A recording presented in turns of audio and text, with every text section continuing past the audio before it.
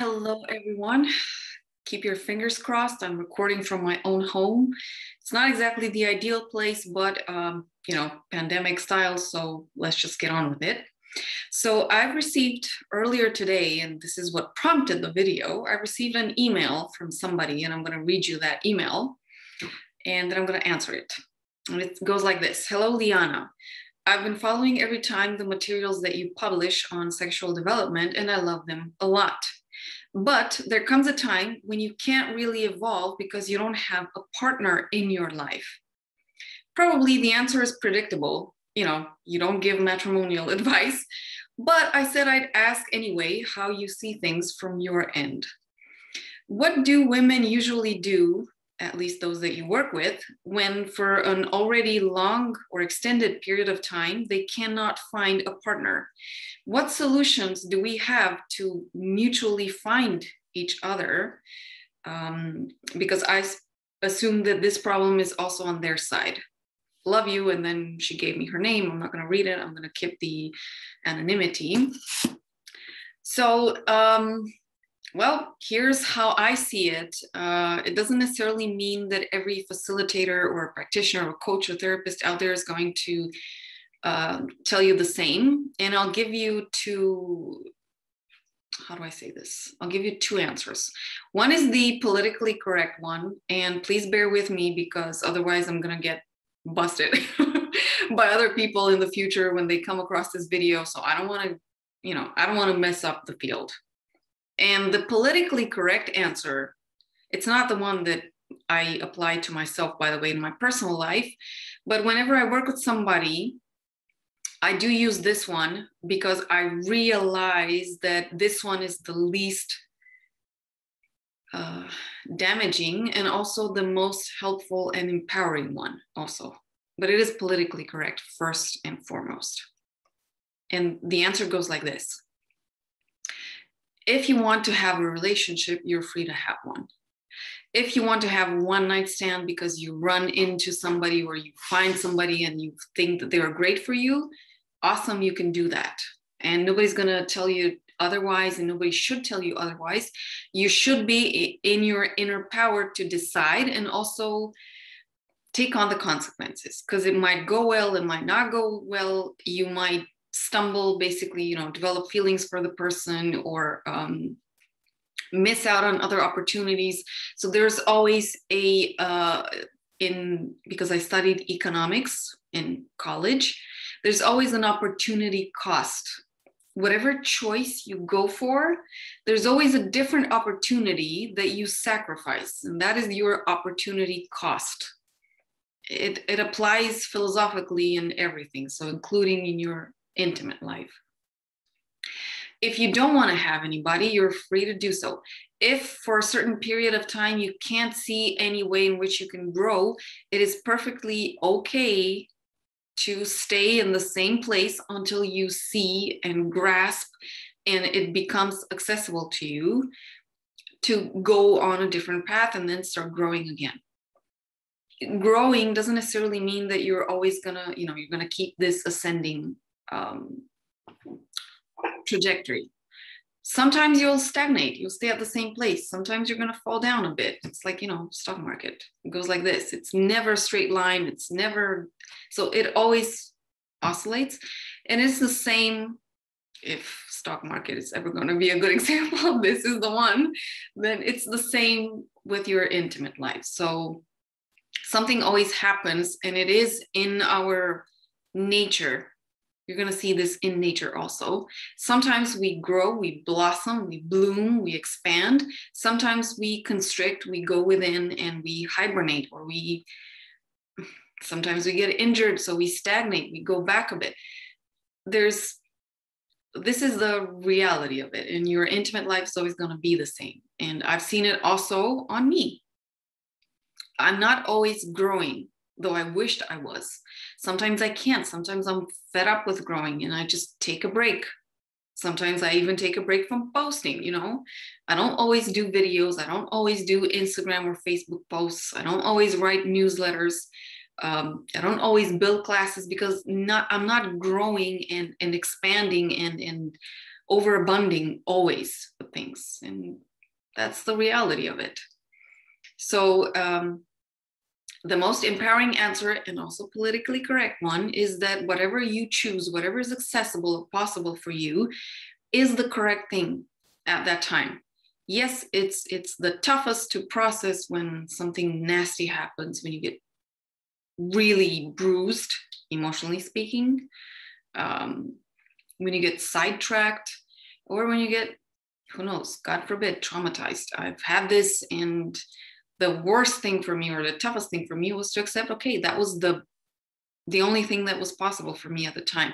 Had I been able to do better, I wouldn't have ended up in that situation. But, you know, how you manage, no matter what situation you come across, is definitely more important than how you make sure that you always grow.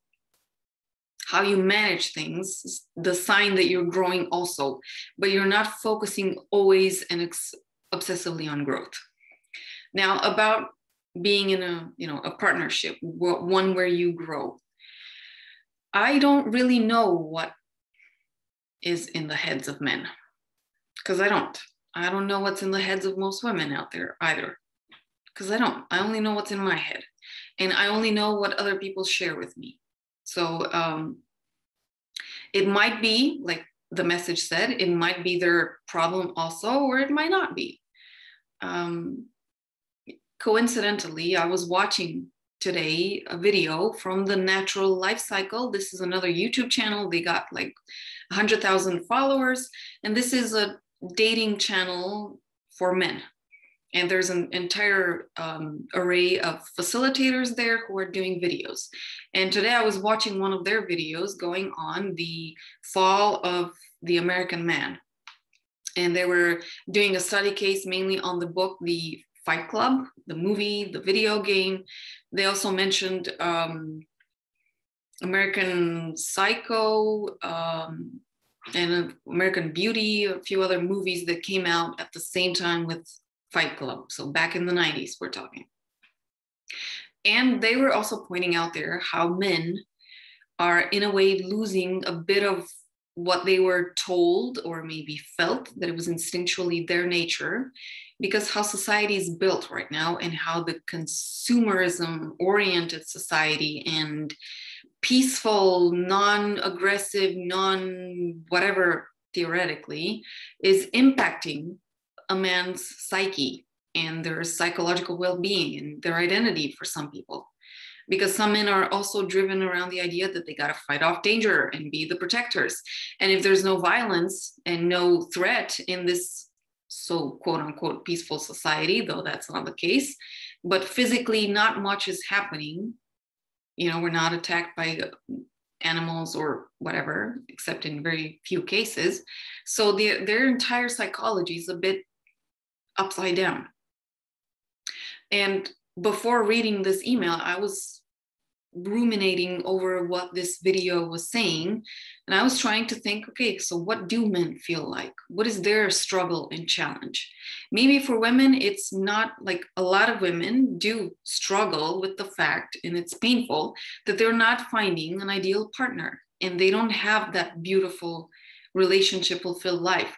And still, to many women, their identity, it's not necessarily the case of the one that wrote to me, but on a broader scale, for many women, their identity is centered around, do I have a man beside me or not? Because a single woman, a celibate woman, there's something wrong with her. She's not attractive. She's not feminine. She's not cherished. She's not presented well enough. She doesn't have a man by her side, so she's not protected and spoiled in a good way, meaning she can't be that feminine because she has to struggle to fight for her existence. It's also part of the struggle that I'm going through, by the way. So I do know the uncomfortable facing of that societal model. And also the fact that I'm not growing to the place where I would love to grow. And I know that I can grow, especially after doing this work. I've seen a lot of potential. So, you know, the fact that I don't have the right person, because I never take anything else but the right person for me. You know, the match. That's it. It's either the match or nothing. I'm a bit extreme here, but I gotta own what I am. So I know that for me, because I told you that this is, what I apply for myself. If it's not the match that I feel, and I'm also like, it's not just in my heart that I feel, it's somewhere in the nether regions that something happens and I can feel it, then I stay single. I go cold turkey.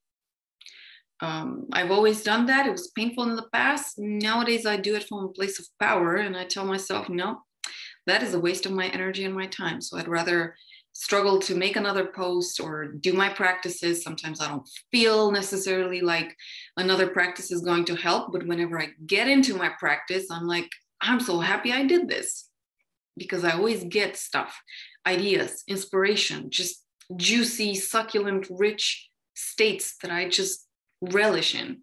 So to me, that's also okay. I'm not going this way, but I'm going like this and I'm enjoying it. And that's not a problem for me. I don't know what to tell other women, because this is a very individual journey.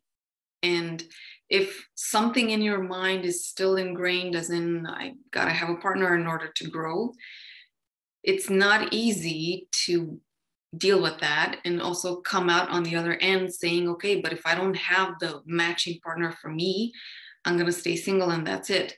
And I have faith that I will eventually find that person and I'll grow with that person. That person's going to grow with me, because otherwise there's no point in having a relationship.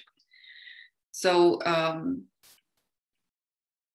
I can't really encourage you to think and act the same way.